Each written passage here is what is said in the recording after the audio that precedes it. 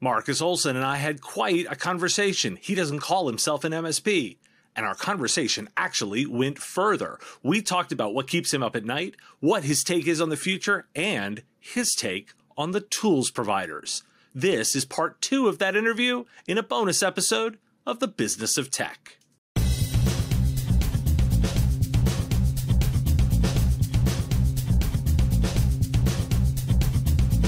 So with the world sort of moving faster and faster with technology, getting more embedded into each of our, and I'm going to use the traditional sort of customer, embeddedness, what keeps you up at night about where this is all going?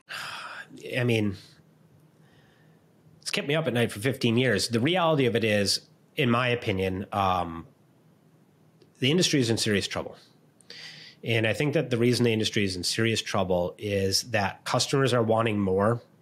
And MSPs are operating out of a place of fear. And I think that the reason they're operating out of a place of fear is because there's so much fragmentation. And there's a race to the bottom. You cannot have a race to the bottom when you've got clients that are demanding more. That's counterintuitive. And I used to go on Reddit all the time with an alias. And I would just, and this is when we were 3 employees, 4 employees, I would just hammer on everybody. Raise your prices. Raise your prices, build a better solution, build a better product, build a better offering, but start with raising your prices. And they just couldn't do it. They just couldn't do it. And so what's happening is you look at the stack of 10 years ago and you look at the stack today, the stack is far more expensive today than it was back then. You have solutions today in your stack that you didn't have back then, but the prices are the same. The prices haven't changed. And you have to differentiate. And so when I look at all these different companies, I go, oh my God, they're not focusing on branding. They're not focusing on talent acquisition. They're not focusing on differentiation. They're not raising their prices to the appropriate amount to deliver. They're over-promising in the sales and under-delivering in the experience. And they're ruining it for the other guy, which they may be the other guy, which is like when they go pitch and say, hey, this is what we do and whatever, they go, oh, we've heard that before.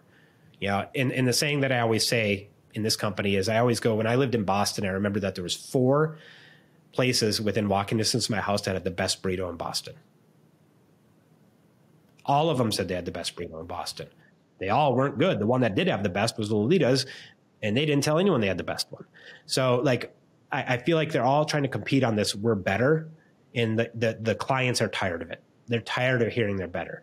And so the whole industry needs to raise its prices. And it needs to do that so it can actually deliver meaningful results. And there's more and more pressure from security and all these different things. And if you don't raise your prices, there's no way you can deliver that.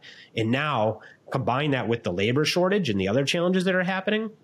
The salaries are going up, but they're not raising their prices to the client. Hey, we're guilty too. We haven't raised our prices in 5 years.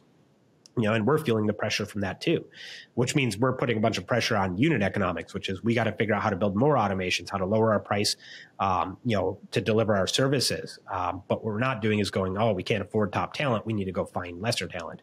I am steadfast on finding the best people and doing whatever it takes to pay them the best. So from our perspective, what keeps me up at night is I believe that right now we've got yellow cab and green cab and white cab fighting, and you don't know the difference between any of them either back then.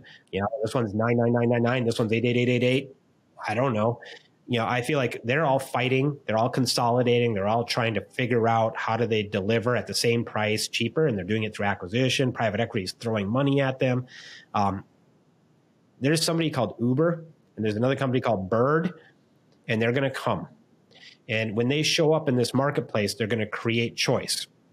That right now is electric AI. Electric AI is, in my opinion, the Bird scooter of the industry. Listen, I'll pay $5 for the Bird scooter. I know I'm going to have to push it a couple times. That's fine. It'll get me from A to B for super, super cheap. That's all I need for now. I'm a tourist on vacation, whatever it is. Who's Uber right now? Who's Uber? Who's coming in and going to serve the other side of that market, which is, hey, I want the best. I want, a really talented firm. We're doing something important. We see our business as doing meaningful things. So we want to hire a firm that's going to help us accomplish these goals. We don't see IT as a utility anymore. I don't know who that is right now. I'd be lying if I said I didn't think it would be us and that I don't hope it's going to be us. But where is that 800-pound gorilla right now? And it's a big enough market that will be created. I'm going to ask, do you worry about a Microsoft or Apple like raising enough of the bar where they can do the basics to push away all the basic infrastructure pieces away, and then companies like yours build on top of that? Is that a scenario you see likely? I think it makes sense on paper. Where I see it falling apart is that Microsoft is never first to innovate. They're first to copy. And then basically, lower the price to nothing to then acquire. So they're always following somebody else's innovation, whether that's Zoom, whether that's Slack, whoever it is, they're never first. And so to say that Microsoft will own the market is to say that they will own all the innovation. And I just don't think that that's accurate. There's always going to be these emerging technologies, these emerging things that people want to take advantage of. And the problem will always be that they don't have the labor to help them capitalize on that. I don't think any turnkey solution is going to exist that you just sign up for a service and they magically deliver you a nice enterprise turnkey solution. There's always going to be labor in the mix. That's where the logic exists. So I don't think that would be the case. However, I do believe that MSPs are pushing their clients to that solution more than the clients are asking, by the way. And what I mean by that is MSPs see it as the easiest way to solve for the whole stack problem with the least amount of sprawl and complexity. And I actually see on Reddit and others more push from some of the people working in these MSPs saying, I want to move my client from this solution to this solution because it benefits them and they already have established relationships with Microsoft or whatever. And in my head, I'm going, did you even ask the client? Does the client want to move from Dropbox to that? Does the client want to move from Zoom to Teams? Or are you proposing that they can save money? And the thing that always really sticks in my head is, and this happened a long time ago at our company, back when Zoom was early, this would be 6 years ago. I remember we had a consultant that kept giving the free Zoom to every client because it was cheap.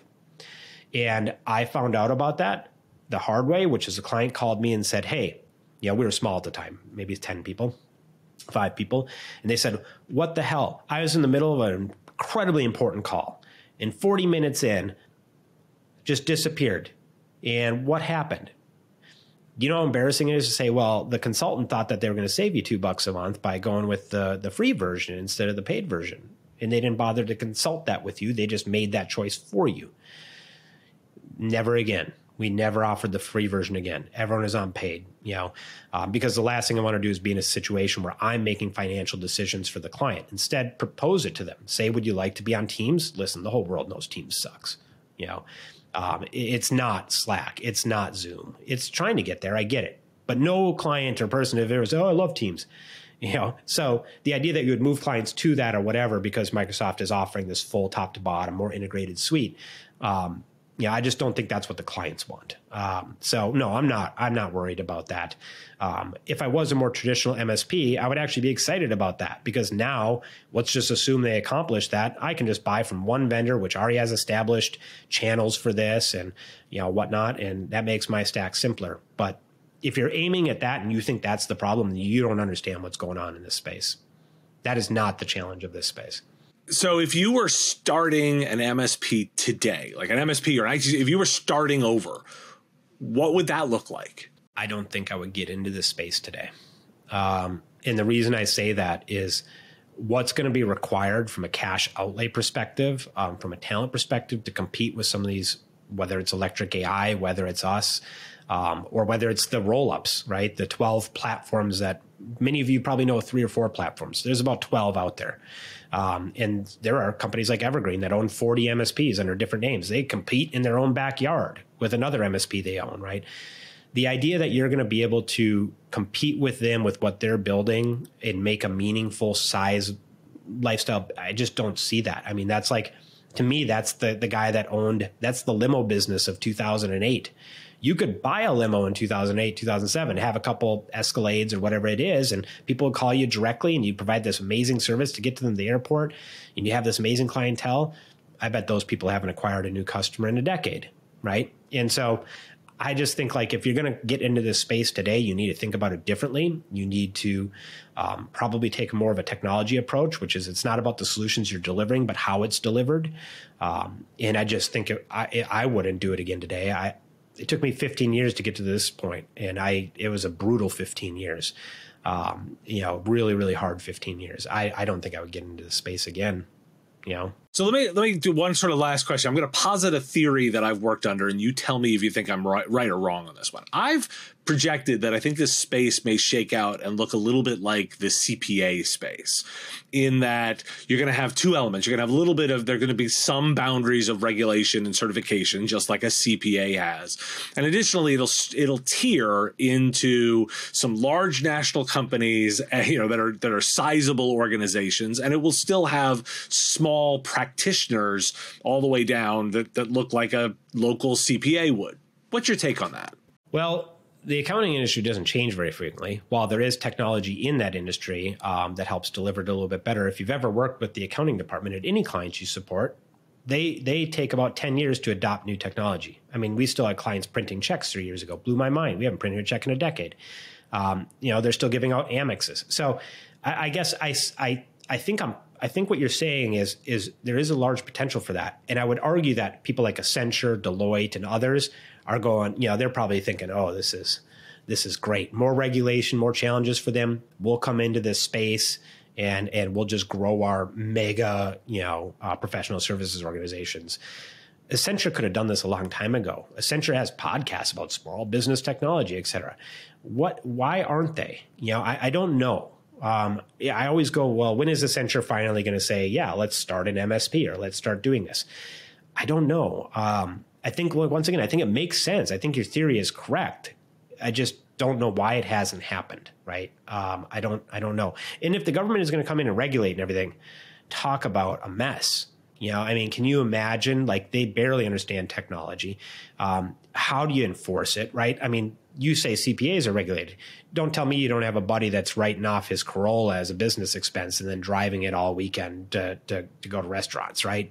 So enforcement versus rules, they already are short on IRS. They're already short on all of that. I know they just hired a ton from what I hear. I guess there's some sort of interesting thing happening over there right now. But, the rules and the actual doing of them are two separate challenges. And I don't see how they could regulate the massive amount. And then you want to know why they're so excited about it? There'd have to be some interesting fees. They'd have to figure out, how are we going to make money on this? The government, right? If we're going to regulate this and get involved in this, how do we make our money on it? Because it's obvious why the IRS exists. You're taking money from Uncle Sam.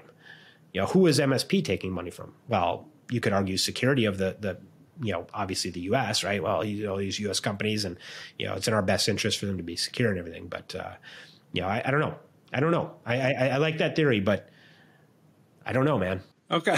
Well, so what's next for Pliancy? We got some interesting things in the works. We're going to be investing more heavily into our engineering teams. We're going to be working with more and more enterprise vendors about taking their solutions downstream and customizing them where they can't reach. One of the biggest challenges that exists is some of the best technologies, frankly, the MSP industry can't touch. It just has minimums. It has annual contracts. It's all designed for enterprise, because if you're a startup and you're building some emerging technology, you need to go after enterprise to hit your growth numbers, to get your next round, et cetera. You're not going to get that by having 3,000 salespeople going after 5-person companies. However, the stickiness of a product is dictated early, not late, meaning that it costs you far more to get that enterprise company to switch from what's barely working to your amazing product, even if it is a better offering. And so I think the real opportunity for MSPs potentially, and maybe Pax8 helps deliver this or whatever. I know some people over there. You have to be able to figure out, how do we get this emerging, amazing technology into the area where they can't get on their own, and then become the conduit of that, which means, okay, so maybe now MSPs through Pax8 or somebody else has the ability to go bring Okta downstream. And Okta is willing to allow you to do that because they don't want to deploy their sales and costs and all of that sort of thing. It just doesn't make economical sense for them, but it makes economical sense for you, the MSP. That could be something. However, I think one of the challenges we're seeing is that enterprise companies don't want you taking their technology downstream and then botching up their brand, meaning you don't have the talent or the ability to deploy Okta efficiently or accurately. You're going to tarnish our names to these future enterprises. And so they become very protective of that. And then you find 7 years, 10 years later, they're like, we should get into the MSP space. It's like, really, Duo and Okta? Okta is still trying to get into the MSP space. 20 years later, ServiceNow is like, no, we should get into the MSP space. It's like, Yeah, because now that they've exhausted all their enterprise opportunities, they're willing to now talk to MSPs. But I think if that changes over time and the MSPs can shed some of the challenges that they have from a perception problem, frankly, people don't look at MSPs as, these Silicon Valley tech geniuses. They look at us, frankly, as these little mom and pop businesses fixing laptops. It's something I always felt was frustrating. It's like, no, not all of us are like that. Yes, those exist. The ones on El Camino Real with the flashing fixed laptop signs, yes, those exist. That's not what we're doing. And there's other MSPs out there that aren't doing that either.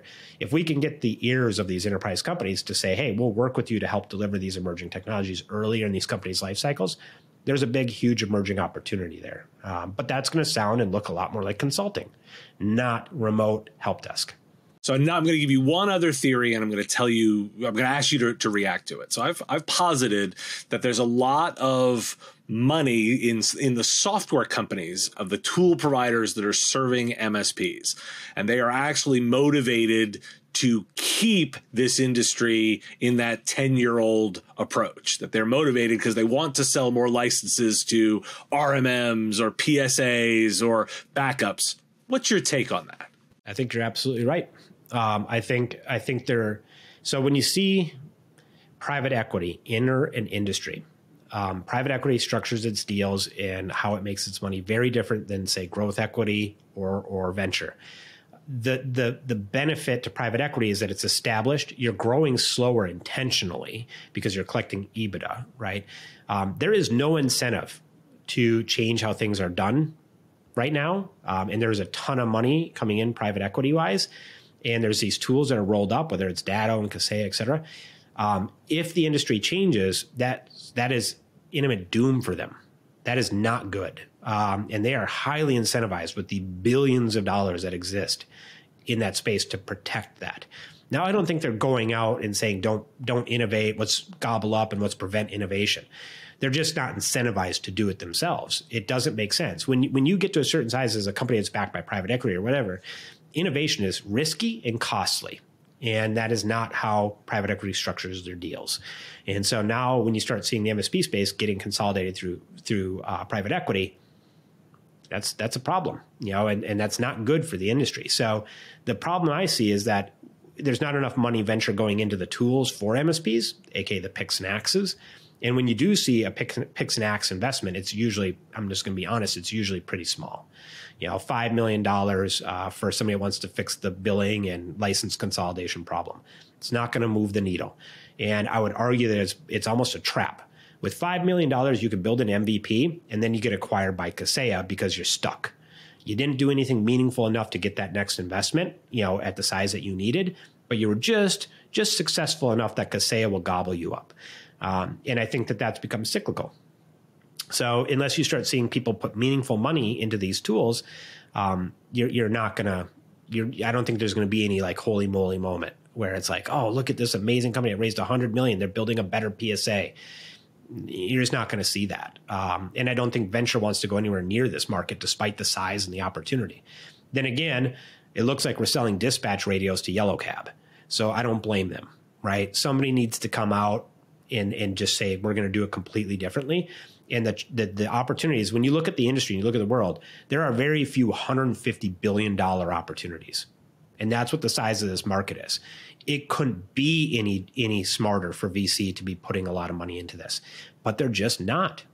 And I would argue that electric AI, thinking that going cheaper is the problem, and them being the only play with venture, was not the right play. I don't believe making what we do cheaper is the problem. People are not saying, I want to pay less for IT. They say, I want more IT. I want better IT. I want more security. And so I think that was, that might serve a certain clientele, but that's not the real problem. The real problem we have is you don't have enough talent in this industry. There's no new talent coming into this industry.